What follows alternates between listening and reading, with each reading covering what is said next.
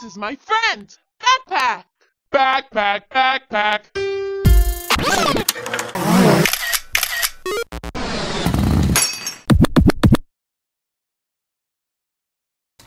What's up guys, I'm DJ Avionics. Welcome back to my channel, and in this video I'm going to be showing you guys the two different backpacks I use when going out to my DJ gigs. Now the first backpack I use when I'm bringing my turntable setup or if there's already equipment there at the venue.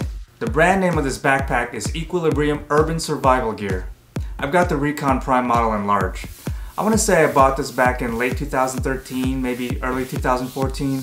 The reason I went with this bag is because several DJ colleagues recommended it to me and I was able to check it out beforehand. As you can see, it's a nice rugged look, but it's also made of premium materials. There's plenty of compartment space for your laptop, some vinyl, your laptop stand, headphones, hard drive, needles, plenty of accessories you can throw into those little pouches in the sides and the zipper compartments. And now I'll be showing you how I pack my bag. So I'll put my control vinyls in, and then the laptop, and then the laptop stand in. Zip that up. Go to the next compartment and put in my needles and my hard drive, MacBook adapter and headphones. And in the side compartment I'll put all my USB cables. Now the zippers are also made of quality material so they won't split open on you as you're zippering them up. Kind of like those cheap rain jackets with cheap zippers. You can really pack a lot of stuff into it, and it's nice and comfortable on your back and your shoulders. And you can adjust the shoulder straps accordingly.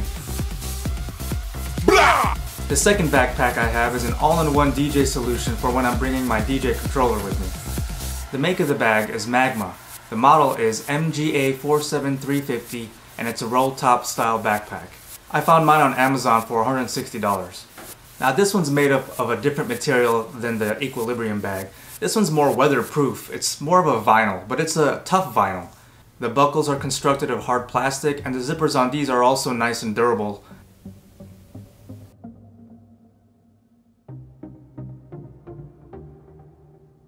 The inside is pretty deep and it fits my Pioneer DDJ SR2 controller. The two outer compartments are pretty roomy for all your cables and power cords and your hard drive. There's a side compartment where you can fit your laptop, and I'm pretty sure it'll fit a 17-inch laptop. Now this is how I pack up my Magma roll top bag.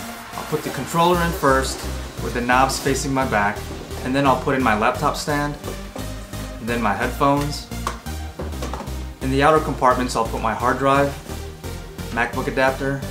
As I mentioned, these zippers are of quality material, but it is kind of hard to zipper up.